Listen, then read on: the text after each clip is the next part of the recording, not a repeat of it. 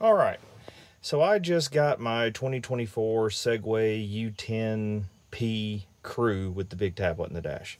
And I was very frustrated and had spent quite amount of time with support from Segway and on groups trying to figure out how to make this thing do the satellite maps. As you can see, it's trying to pop up here and now and say download the other maps, which we're not going to do. But even if you download maps, you will not be able to get the satellite view and the little image of your Segway driving around on the map. And you also won't have the button here for layers, which is what you can use to swap to satellite view. So what you have to do is it's not hacking. It's just getting to the actual core of this thing, which is an Android 7.1 tablet.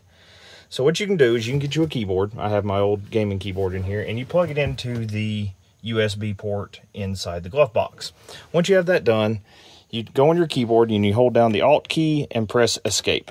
When you do that, it's going to bring up this screen right here. Once you go to this screen, then you go to Settings, and then you go to Apps, and you scroll down, you're going to see one called Organic Maps. What you want to do is you want to select Organic Maps, and then once you select it, you want to press Disable. And it's going to give you a warning, so if you disable this app, other apps may longer function as intended. You just tell it, okay, disable app.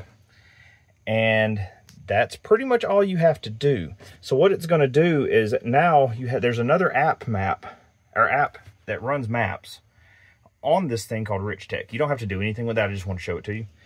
But once you do that, you can just press the little floating back arrow a few times, and it'll take you back to this screen, and then you can just go back and tap your maps.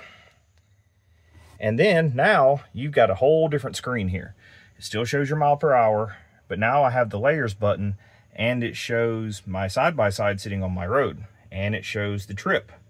So now I can go over here to that button. I have the layers button now. Now I can tap satellite,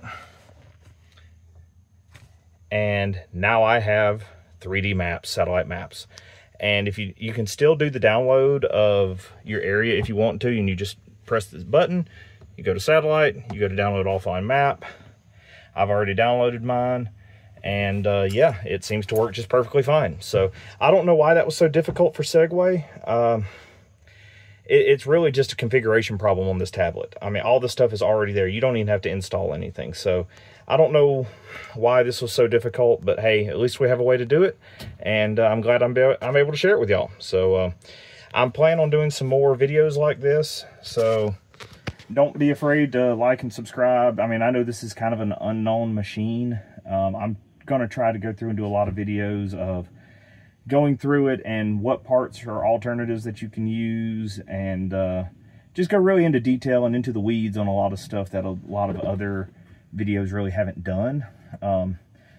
Specifically go into stuff that, you know, is not sales guy materials, you know, marketing material. So either way, I hope to get a few subscribers out of this, and I hope I can give y'all some good information. Thank you.